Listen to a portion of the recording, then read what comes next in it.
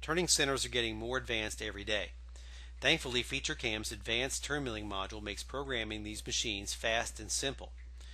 One feature of Advanced Turn Mill is the capability to program multiple turret lathes.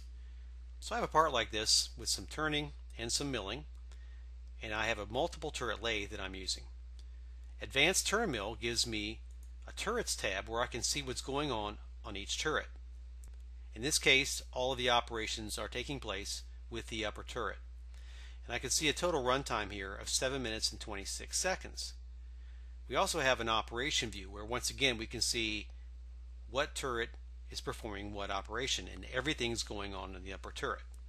So I'm going to use Advanced Turn Mill to make this more efficient and make the most of my machine tool. The first thing I'll do is go to my first turning operation and show you that for the rough or the finish pass or both, we have the option of using a single turret, pinch turning, or follow turning. So I'll use pinch turning on the rough pass, apply that.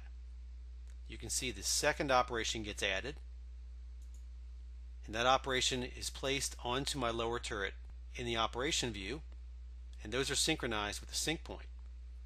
Another thing I can do to make this more efficient is I can take the holes that oppose each other, the ones that are being drilled into the sides, and I can take them and synchronize those together. So I'll take the bottom set of holes and just drag them to the lower turret. And I have some warnings here because this is not synchronized. So to synchronize that, I simply select the items that I want to occur at the same time and set my sync points. Not only will this make sure that things are happening at the proper time, but it will also put the proper weight codes into my NC code.